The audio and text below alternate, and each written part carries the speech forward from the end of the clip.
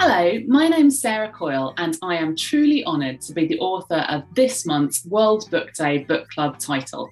And that title is Pick a Story, a Pirate Alien Jungle Adventure, written by me and illustrated by the fantastic Adam Walker-Parker. So a little bit about myself. I like to write. I try and write every day if I can. I like my hair to stick out like a dried out mop. I'm not sure exactly why. I like music. I like lots of different kinds of music. Pick a Story is a choose your own adventure book, and in that book you get to choose what happens. So it's about Vincent and his dog Trouble, and Trouble has got lost and you, the reader, need to help Vincent find her. I enjoyed reading choose your own adventure books when I was a teenager and a grown-up. And I enjoyed them because I liked the pursuit and I liked living the adventure, the feeling of being in the story and helping, allowing things to happen and making choices about what happened.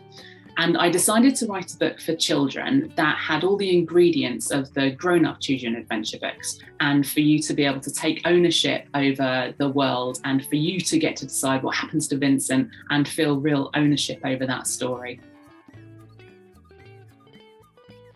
I would say that you need very clear paths and very clear storylines. And I began doing this I got a sketch pad and I used different coloured pens to draw out the different storylines and the vague things that I thought should happen. And I would draw a box for each page number and then try and decide what happened in that box. And I had a blue pen for the pirates world and a green pen for the aliens world and so on. And then I got different coloured post-its for each world and I put them up with one post-it for each page and used the blackboard wall to draw chalk lines, and then I could move things around and I could figure out where I was going. And so once I knew where I was going, then the real challenge was editing down how many words I have, because I always write too many words. And so I would find that on each page, I needed to make room for the illustrations and turn like 150 words into 30 words without losing any of the story that I wanted to keep in there. Firstly, I would say number one, you need to have a clear goal of what your character wants. In Pick a Story, a Pirate's Alien Jungle Adventure, Vincent needs to find his dog Trouble. And that's a good goal that everyone who reads the book can understand how important that is. So I'd say make your character in any adventure story have a really clear goal of what it is they want and need to find.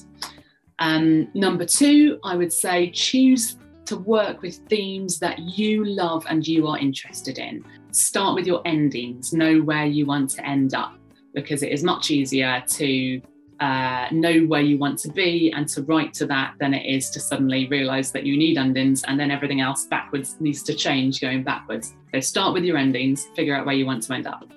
And finally, if you're writing Choose Your Own Adventure, I would say map out your outlines, your different storylines.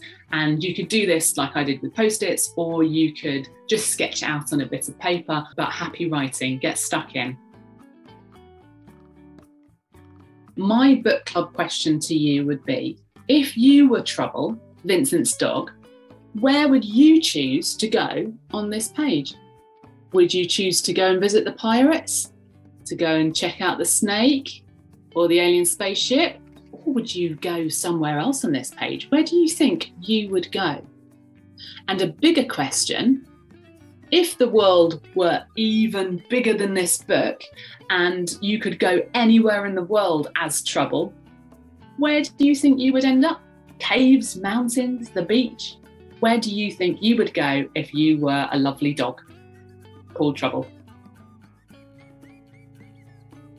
Well, I would have to eat a snack that's very much in the spirit of the book. So I would get 3 different bases. I would get bread, crackers and rice cakes, and I would get 3 different fillings. So cheese, peanut butter, jam, and then I would get 3 different sides, carrots, cucumber, pineapple, close my eyes and choose one of each, and whatever I ended up with, that's what I would have to eat, probably with a glass of milk. I would say books and reading means so much to me, and here's why. By reading, you can go some way towards experiencing things outside of your own head. And this is why I think that reading is so important, because if you read a book and it makes you think or feel, you can, in some small way, live outside of your own head. And that can be very powerful, I think, because it means that you can understand other people more and understand the wider world more. And I think that reading can really make your life richer as a result of that, and can really help in everything else in life. Reading helps us understand things, and it is also great fun.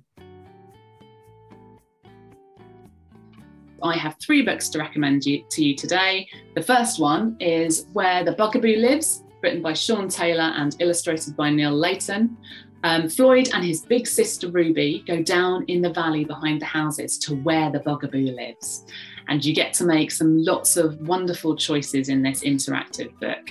The second book I'd like to recommend today is Nanette's Baguette by Mo Williams. It's Nanette's turn to get the baguette. Is she set? You bet.